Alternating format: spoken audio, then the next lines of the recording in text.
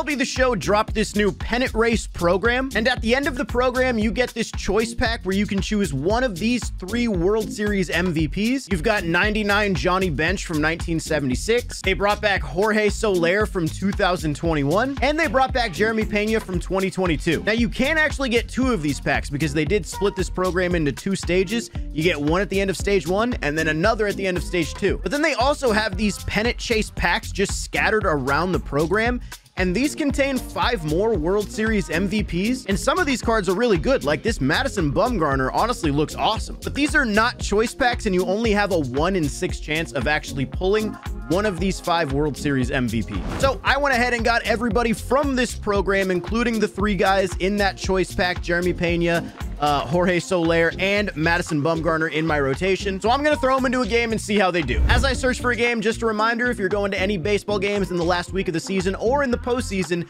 use code Cougs on SeatGeek to save $20 on your tickets. And guys, from now until the end of September, Underdog Fantasy will be matching first-time deposits all the way up to $500. It used to be just $100, but for the next, 10 days or 8 days, you can get your first deposit matched all the way up to $500. Use code Cougs to sign up and get that free promo money. It's gonna be Madison Bumgarner against Dustin May. This guy's got the flawless 12-0 icon. He's got a bunch of parallel 5 guys at the top of his lineup. This should be good. Okay, it's good contact for us. Ooh, we got him. JBJ is there. I've got chipper 3-2. I don't know what I want to use for the out pitch. I'm going to try the cutter low and in.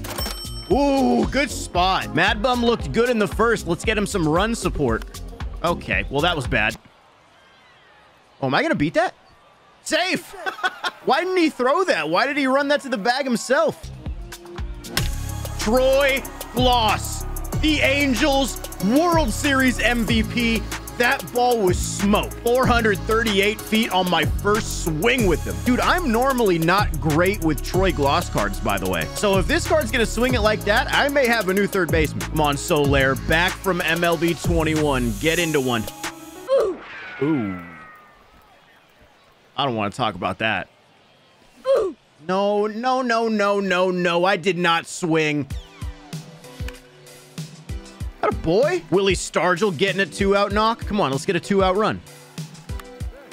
Okay, I gotta stop being late on the sinker. So, down in the comments, I would love to know what you guys are thinking about this content drop. I did not see a lot of positive thoughts on Twitter. I saw a lot of people saying that this program really does nothing for them. People are saying that the grind still sucks. People are saying that, you know, we're tired of grinding for the same players that we've gotten earlier in the year. Just a lot of the same type of sentiment that we've seen, you know, for a while now. So let me know what you're feeling down in the comments. The one thing I'll say is I've kind of made it clear at this point how I feel about the sets and season stuff, especially in set 4. I feel like I've, you know, been pretty clear on how I'm feeling about the game. But at the end of the day, for me, like, the game just is what it is. And I can either, you know, get frustrated about it, I can get disappointed, or, you know, just unhappy with how they're doing things. But at the end of the day, the game just is the way it is. And I don't think we're gonna see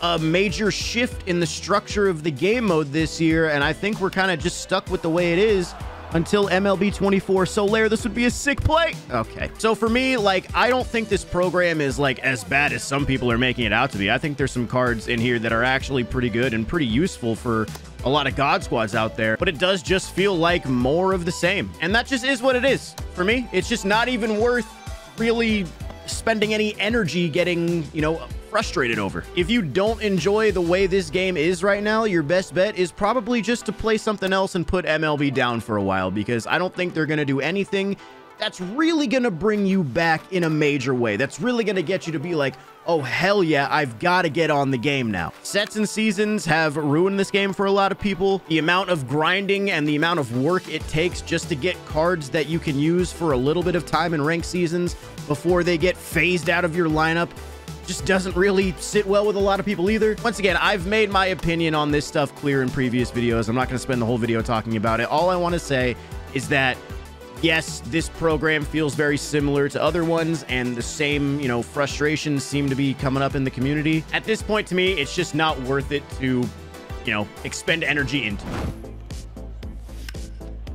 Ooh. Better swing on the sinker this time, though. This Jackie Bradley Jr. is pretty nice against righties. This could be a good matchup for me. Ball 4. We'll take the base. Come on, Mike Trout. Show you belong on a team full of World Series MVPs. Oh, come on, man. Why are you doing that to Trout? That's a great swing on that slurve.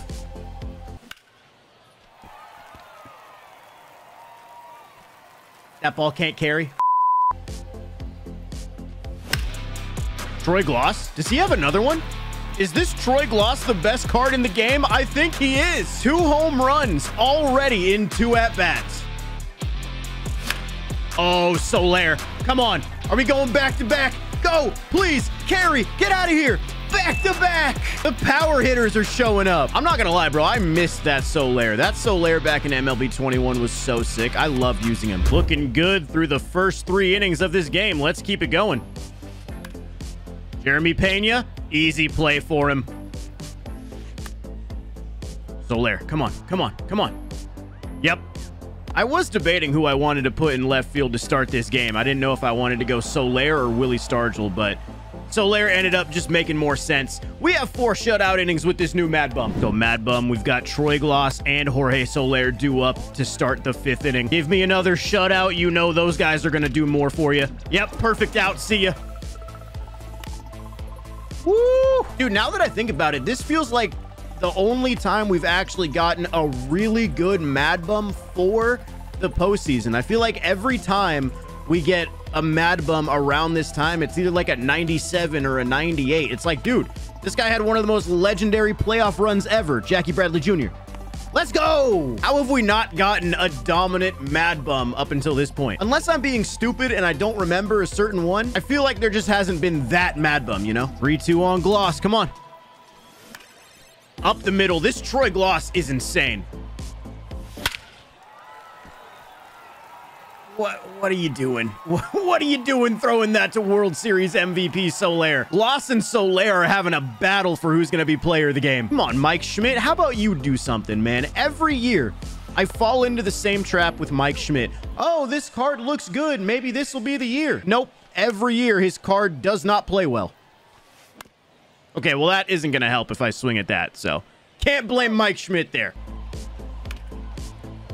Down the line, yo, low-key, under the radar, Willie Stargell is also 3 for 3. That's what I'm saying, man. Some of these cards in this program are actually good, but this season stuff just makes people not want to grind, and honestly, can't blame them. Oh, we've got more run support from Madison Bumgarner. Nice 6-run cushion. Just got to keep going.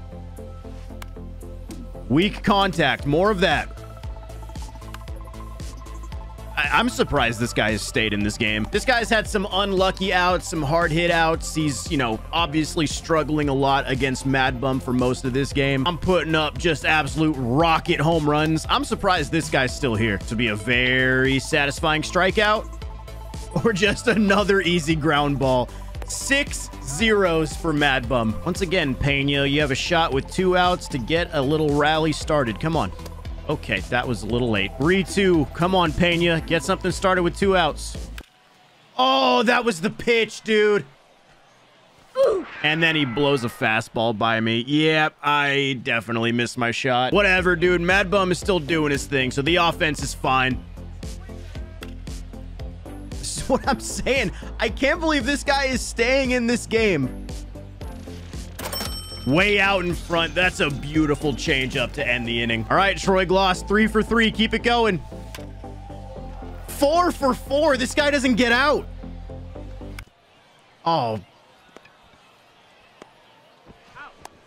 I don't know what that was. Bro, that's a perfect out again. There we go. There's one that's going to land for him. Oh, that was a bad pitch. Oh, Trout almost had that. That's going to be the end of the shutout for Mad Bum, isn't it? Yeah. Oh, he didn't go to... Okay, okay. The shutout remains alive. I am going to warm up Raleigh Fingers. Where is he? Yeah, there he is. I am also going to bring the infield in. I would love for Mad Bum to... What the... Okay.